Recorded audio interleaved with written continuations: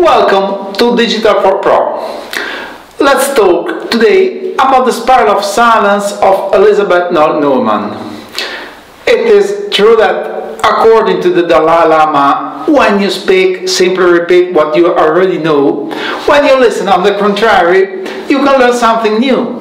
But the ability to express your opinion is a fundamental prerequisite for triggering an innovation process in an organization. The spiral of silence method explains why people are unwilling to express their opinions in public when they believe they are in the minority. The more a person believes that their opinion is similar to the prevailing public opinion, the more they are willing to openly disclose that opinion in public.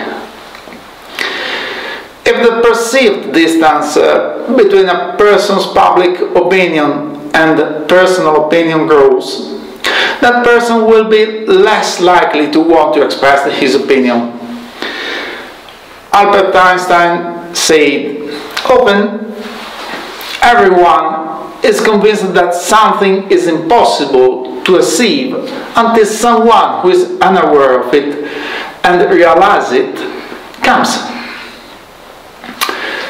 Often in the organizations in which we operate, conditions may arise in which people are discouraged from expressing ideas that diverge from the opinion of the mass.